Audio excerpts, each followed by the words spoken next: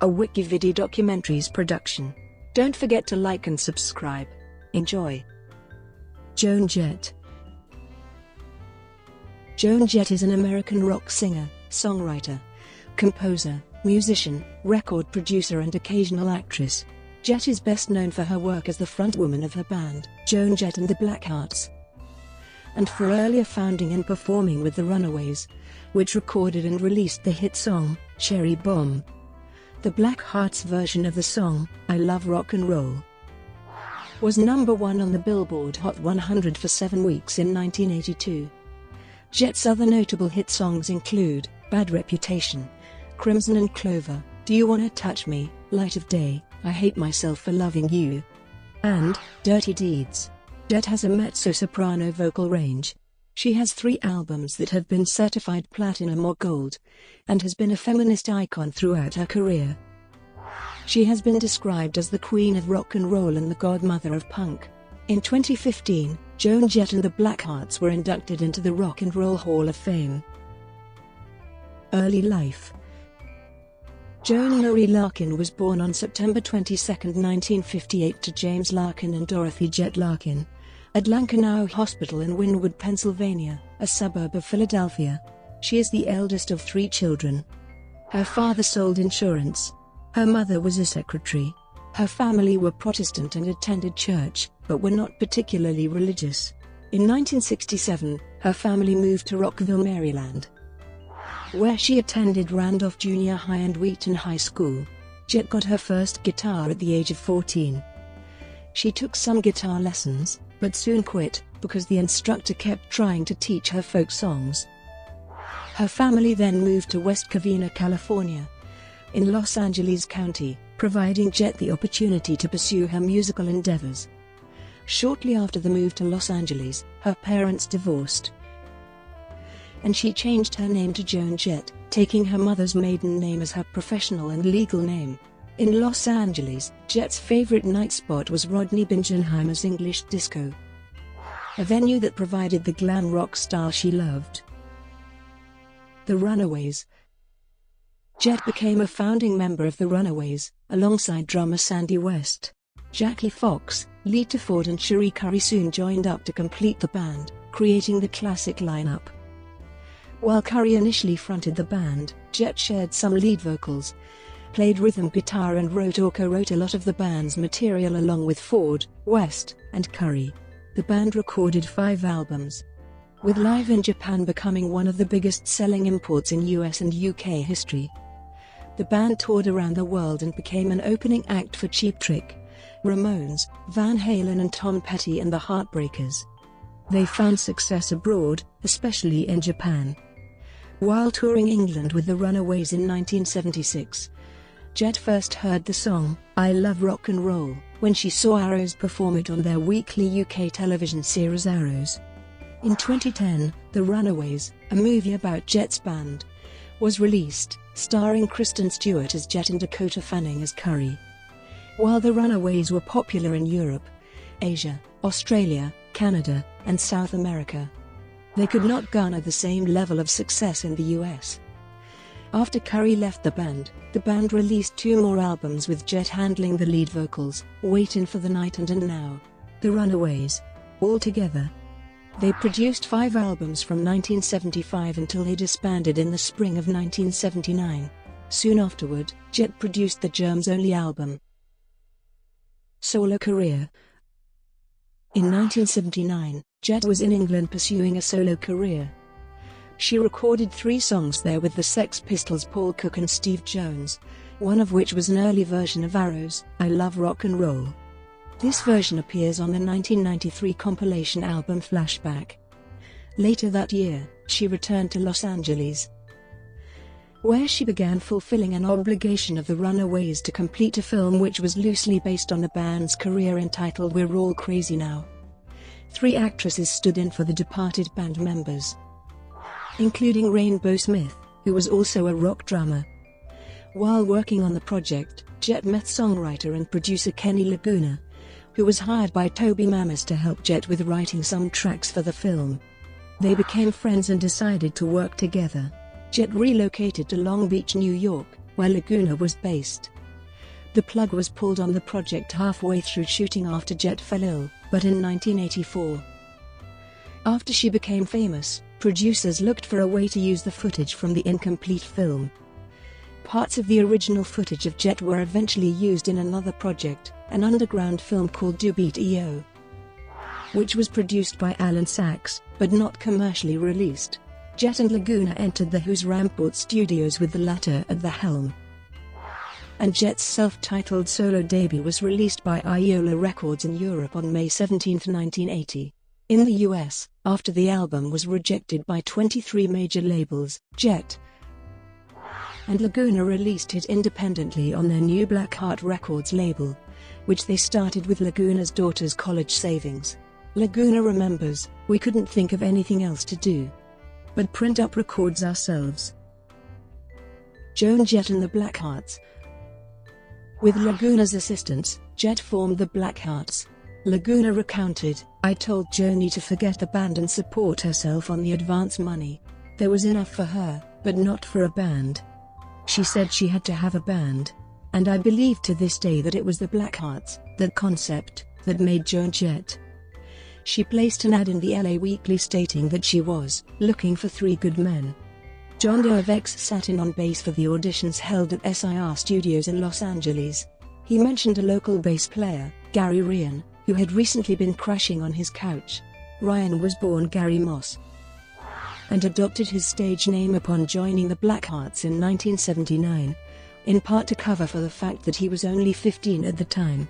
Ryan was part of the Los Angeles punk scene and had played bass with local artists Top Jimmy and Rick Elrick. He had been a fan of the Runaways and Jett for years. Jett recognized him at the audition and he was in. Ryan in turn recommended guitarist Eric Campbell, who was also at the time part of Rick Elrick. The final addition to the original Blackhearts was drummer Danny "Furious" O'Brien, formerly of the San Francisco band The Avengers.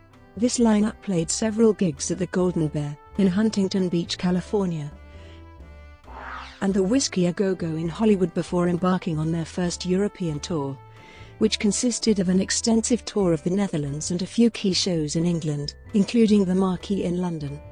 Laguna fired O'Brien at the end of the tour, and upon returning to the States, Jett, Ryan, and Campbell moved to Long Beach, New York. Auditions were set up and Lee Crystal, formerly of the Boyfriends and Sylvan, became the new drummer.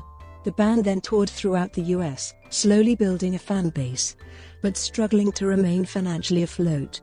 Throughout 1980, the band was able to keep touring solely due to Laguna drawing on advances from outside projects. Jett and Laguna used their personal savings to press copies of the Joan Jett album and set up their own system of distribution, sometimes selling the albums out of the trunk of Laguna's Cadillac at the end of each concert. Laguna was unable to keep up with demand for the album.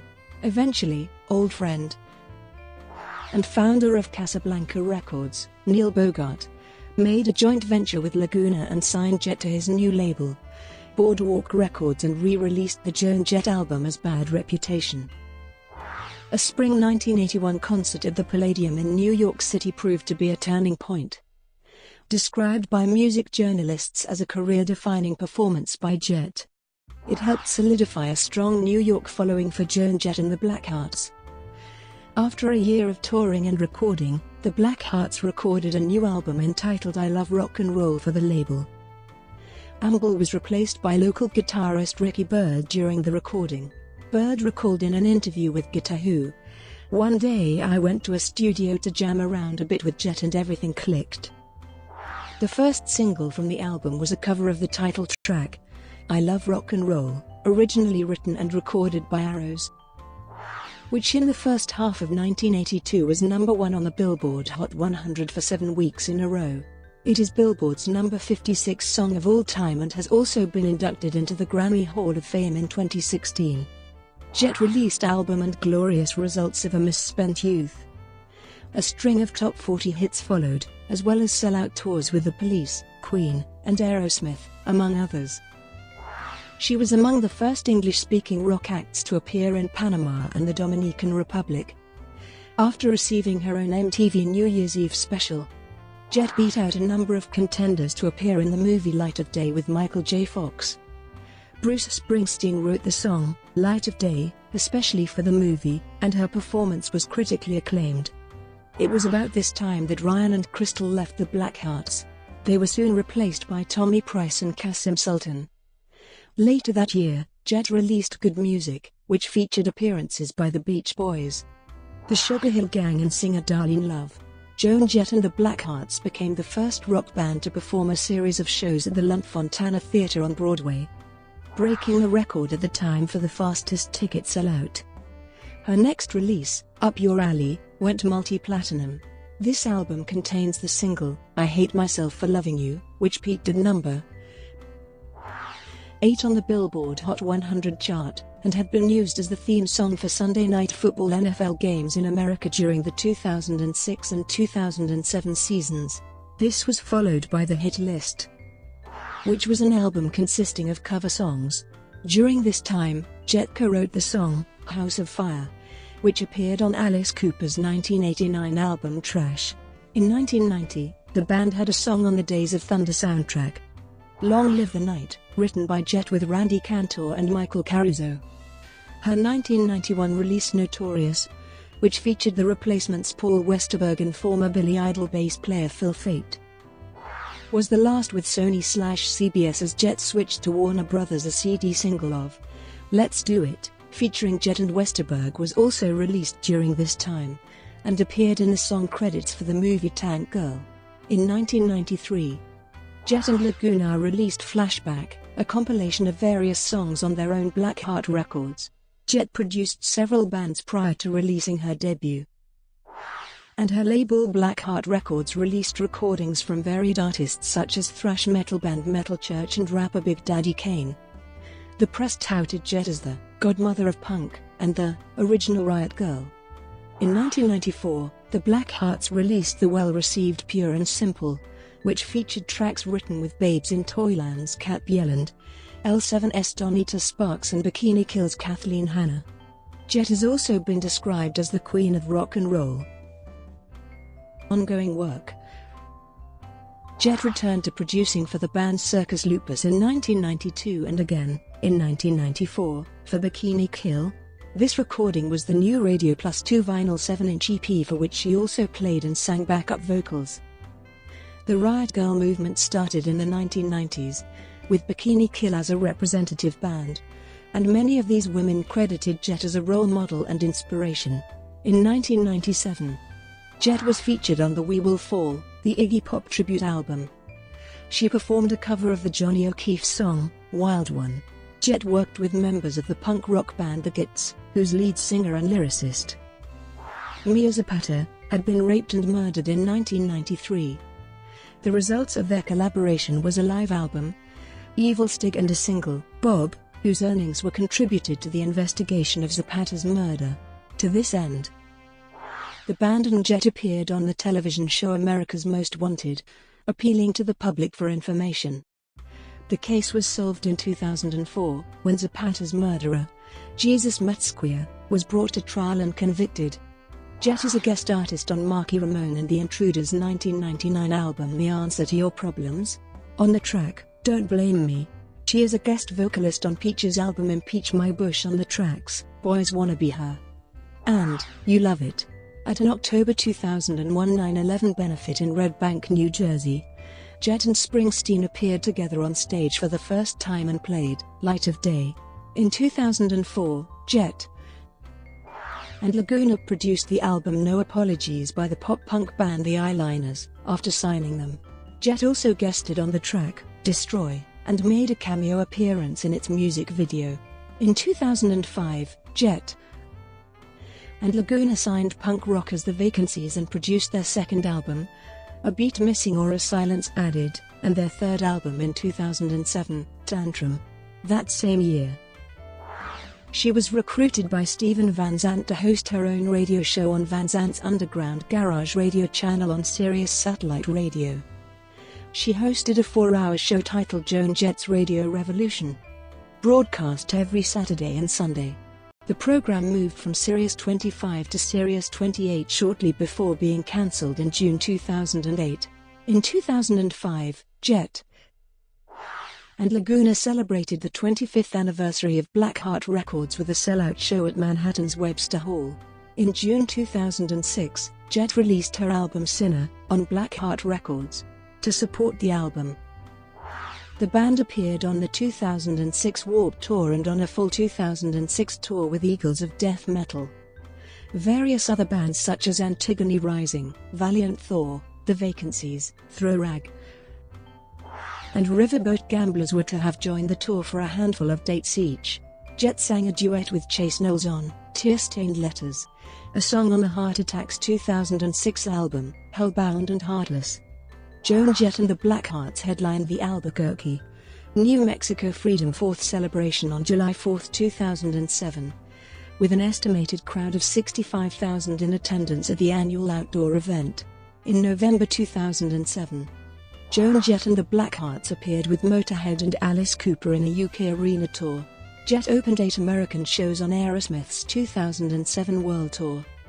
Following the Dave Clark 5's induction to the Rock and Roll Hall of Fame, on March 10, 2008, Jett, as part of the ceremony, closed the program with a performance of the Dave Clark 5's 1964 hit, Bits and Pieces. Joan Jett and the Blackhearts appeared on several dates of the True Colors tour in the summer of 2008. She opened for Def Leppard in August. On November 19, 2009, Mattel released a Joan Jett Barbie doll. Her name and likeness was used with her permission.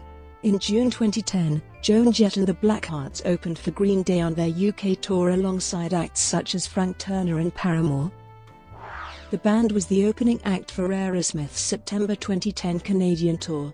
Joan Jett and the Blackhearts were part of the lineup for the Falls Music and Arts Festival, December 29 through January 1, 2010, in Australia. Jett was an executive producer for the film The Runaways, which chronicled the Runaways' career. It was written and directed by Floria Sigismondi, who has directed videos for Marilyn Manson, The White Stripes, and David Bowie. Production of the movie began filming around Twilight's Kristen Stewart's filming schedule. Stewart played Jett in the film. In order to prepare for the role, Stewart met Jett around the 2008-09 New Year. In an interview, Stewart revealed that she hoped to be able to sing some songs in the film. The film explores the friendship between Jett and Runaways lead singer, Cherie Currie, played by Dakota Fanning, and premiered at the 2010 Sundance Film Festival on January 24, 2010. Joan Jett and the Blackhearts appeared at the 2010 Sundance Film Festival at Harrios for the Runaways promotion, which was also attended by Stewart and Dakota Fanning. March 2010 saw the release of a 2-CD greatest hits album with 4 newly re-recorded songs. March 2010 also saw the release of a hardcover biography and picture book, spanning her career from the Runaways to the present day. Jett, along with the Blackhearts, released the album Unvarnished on September 30, 2013. The album reached Billboard's Top 50. It included songs dealing with the death of her parents and other people. August 1 was declared Joan Jett Day in West Hollywood. She was named West Hollywood's rock legend. Former Blackhearts member Lee Crystal died on November 6, 2013, from complications of multiple sclerosis. Jett starred in and was the executive producer of the film Undateable John, which was released in 2014. In April 2014, Jett fronted the remaining members of Nirvana for a performance of Smells Like Teen Spirit for their induction into the Rock and Roll Hall of Fame. She joined the band again later that night for its surprise concert at St. Vitus. In April 2014, Jett was the first woman to win the Golden God Award. Former bandmates Cherie Currie and Lita Ford came and supported her. On April 24, 2014, Alternative Press magazine held its first ever Alternative Press Music Awards, and Jett received the AP Icon Award. On July 12, 2014, Joan Jett and the Blackhearts performed at Tropicana Field after the baseball game in St. Petersburg, Florida. On October 29, 2014, Jett sang the U.S. national anthem at the New York Knicks vs. the Chicago Bulls basketball game. Jett and Hot Topic released Jett's first clothing line in 2014. It consists of jackets, shirts, pants, and a sweater. On April 15, 2015, Jett and the Blackhearts opened for The Who, kicking off their The Who Hits 50 2015 North American tour in Tampa, Florida. The Blackhearts opened for The Who for 42 dates in the US and Canada, ending November 4 in Philadelphia. On July 4, 2015, Joan Jett and the Blackhearts were part of the Foo Fighters' 20th anniversary show at the RFK Stadium in Washington, D.C. In September 2018, Jett signed a music distribution deal with Sony Music's Legacy Recordings, making her catalog officially available for streaming. Brought to you by WikiVidi Documentaries. Would you like